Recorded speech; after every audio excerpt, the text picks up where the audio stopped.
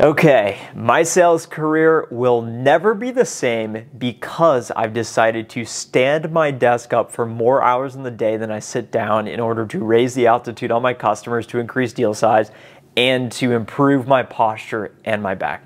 Just kidding, that's not what I wanted to talk to you about here today. I wanted to share the 4 things that I'm giving up in my own life in order to maximize my potential. Like many of you, I want to reach the next level in my life, in my career. I want to make a lot of money. I want to be super successful. And historically, I've always had to give up and sacrifice things at that moment in order to reach the next level and evolve into the person I've always wanted to be. And the 4 things I'm giving up is having a backup plan, number 1.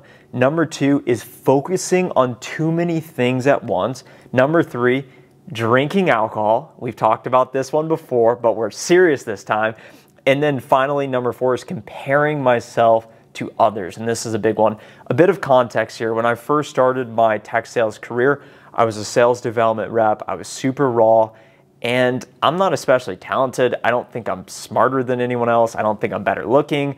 I don't think I'm funnier. I don't necessarily have these intangibles because I never had experience or connections. I'm someone who's willing to show up early, leave late, and do the things that other people are not willing to do. And what I've found is that by focusing on the things in my control, I'm able to elevate myself ahead of others because I'm willing to do the hard things that most people don't even want to think about. So for example, as I was a sales development rep, I made a list. I said, what are the things that are holding me back from maximizing my potential? Because I want to promote to an account executive. And the 2 things that were top of the list that were holding me back, that were reducing my certainty in life, were number 1, gambling on sports, and number 2, playing video games. Gambling, I would sit around all day. It would lead me to drink alcohol, make irrational decisions, bet money on games. It didn't really matter if I lost the money. I didn't need the money, but I'd waste all this time, and I would wake up Monday morning being in a hole, having lost money over the weekend, thinking about, okay, who am I going to bet on Monday Night Football? And it was just a nightmare. And it's so hard to get out of that cycle when all you do is watch sports. So I completely cut that out, got rid of my TV, and I really just don't watch sports whatsoever. And I think I'm so much better off because of it. And playing video games is a monumental waste of time. I used to be epic at NBA 2K and Madden, online head-to-head. Whoever you are, wherever you may be watching, I guarantee you in my prime, I would have beaten you. I was really good at it.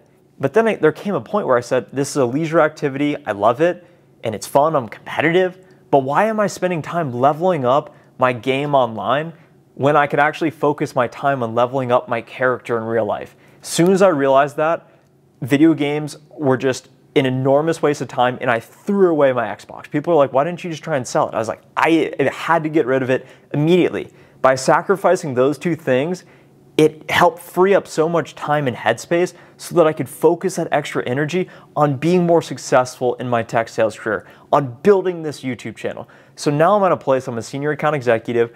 I just got a new job at my company. I'm nearing my 5-year anniversary. And the next stage is becoming a full-fledged enterprise rep, working with accounts 5 billion plus in revenue. And I've identified 4 things that I feel certain about. If I can fully remove and eliminate, it will allow me more headspace to focus on the right things to reach the next level in my journey. Subscribe to the channel now if you haven't already. The first thing is having a backup plan. I think it's really scary to get to a place of burning the ships. Hey, we're going to the island, burn all the ships. Either we die here or we take the island. There's no going back. And when you get to a place where you're really all in with what you're doing, there are no excuses if you fail, and that's why it's so scary. But in order to truly maximize your potential, you need to be all in on the thing you're doing.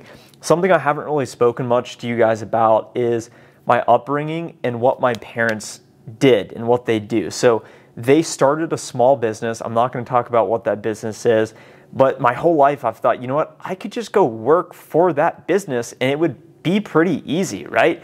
Basically taking over, being the boss, not having a manager, doing my own thing. Going through college, I didn't work hard because I just thought, you know, I could just go work for this business. And it's always been a great asset because it's a backup plan, but it's always been a crutch and a liability because I've known that, hey, if things don't work out, I can just go do that. And when things have gotten hard in my tech sales career, my mind creeps back to that place. Well, although you love tech, you could just go work in this other industry where you don't really understand and use nepotism just because your parents own the small business. And it's held me back until now. And I've gotten to a place where I said, you know what? I'm going to forge my own path. I've been in tech for nearly 5 years. I don't need that. And simply thinking about that backup plan as an option is holding me back from maximizing my potential. So heading into the new year, I've removed that from my mind. It's not even a focus. If anything, it's, hey, take massive risk. And if things don't work out, you kind of have a backup plan, but it's not, hey, if things get hard, let's just go take the easy route because you have a backup plan. Number 2 is focusing on too many things at once. I have this YouTube channel, I have LinkedIn posting, I have my full-time job, I have health, fitness, a lot of different things. As I think about my success in my tech sales career, it correlates with the success of this channel, because the more successful I am in the real world actually doing things, it builds more credibility and allows me to talk about different things and reach more people online and on YouTube. I actually have a second YouTube channel where you can find it somewhere on my page called Trent Talks Money. There's no video posted on it. It used to be Sales Prestige. I posted podcasts on there. It's got over 2,000 subscribers. It's monetized. There's millions of people that would love to have a monetized channel. I don't even post on it, but I still think about it. I'm even talking about it now. I shouldn't even be thinking about it. I should just give it away. I don't need it because I need to be focusing on the main channel. I need to be focusing on the main thing in my tech sales career. The more you can remove, the more focus you have on the main thing. You want to keep the main thing the main thing. And historically, I've had problems with getting excited, focusing on something else.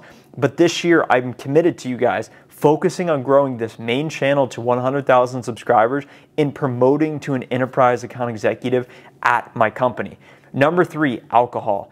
This is something I don't have a problem with. And I think when you talk about, hey, I don't drink or I'm quitting alcohol, people naturally assume that it's an impediment. I drank probably 10, 12 times the entire year last year, maybe once every 2-3 months. But when I did, I'd be more inclined to say, you know what, let's run it back 2 nights later. It's just fun.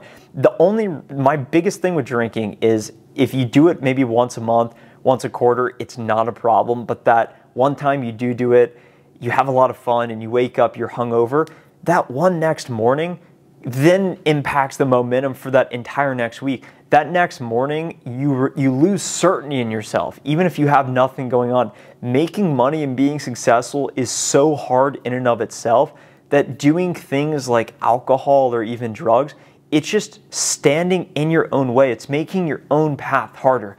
I will drink at some point in the future, but I will not drink until I truly reach the levels of success that I want to have, until I reach financial freedom, until I reach the goals I have in my career, because it's simply just holding me back from maximizing my potential. So I'm giving up alcohol, and you guys will keep me accountable for that, but I'm gonna keep myself accountable for it. I'm not gonna talk about it because the people that try and virtue signal with it and are always talking about it, kind of them trying to make themselves more interesting. I'm not gonna talk about it because it's not even something I'm thinking about, because I've completely removed it, etched it out of my memory.